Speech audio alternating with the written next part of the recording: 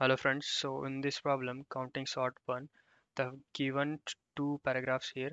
So this first paragraph is basically comparison between quick sort and counting sort and some basic information about those.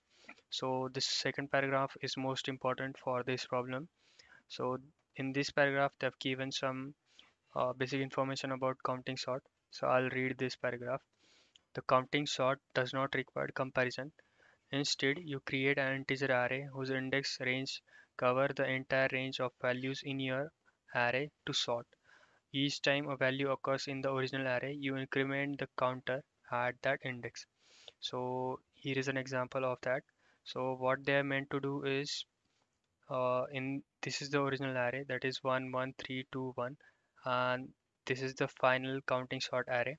So we have to traverse this array from first element to last element, and whenever the number is occurring in that array, considering this one at the first index, so we will have to increment counting sort arrays first index by 1, that is this, and after second occurrence this first index will increment by 1, so it became 2, and after the third occurrence at the last, as it is the last index, it has become 3, and this 3 has only occurred once, so the third index has become 1 here, and this 2 is also occurring only once in this whole array, so it has also become 1 here.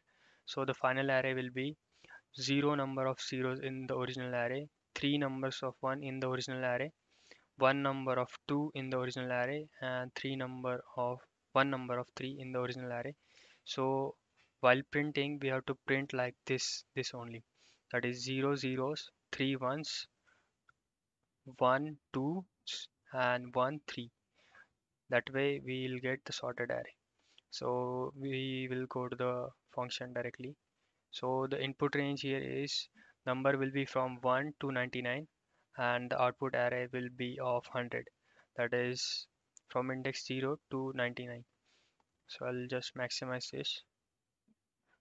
And as we have to create an array of 100, so I'll use calloc function as the return type is integer pointer. So we have to return that uh, counting sort array, and this is the original array size, and this is the original array, and this is the result count of the returning array, which will be 100. So I'll make it as result count equal to 100, and I'll create that array of result, that is integer pointer result, using calloc, and it will be a array of 100, and the size of each element will be size of integer. So this will create an array of 100 elements, 100 integers. So after that, what I have to do is I'll run for loop starting from 0 till length of the array, that is array count, and this is a modification I++. So I'll declare this variable in this for loop only, and after that what I have to do is I have to increment the index of the resultant array, whichever number is coming in the original array. So for that I'll take it as firstly I'll extract the index, that is index equal to arr of I. So whichever number is there in the array, so that will be putted into the index. So I have to declare the index here, and after that we have to increment that particular index of this resultant array. So result of index will be incremented by 1 on each occurrence.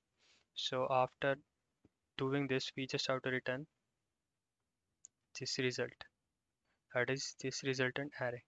So this is the code. This much code is required to solve this problem. We'll just run it to check if it is working or not. So first two tests are passing.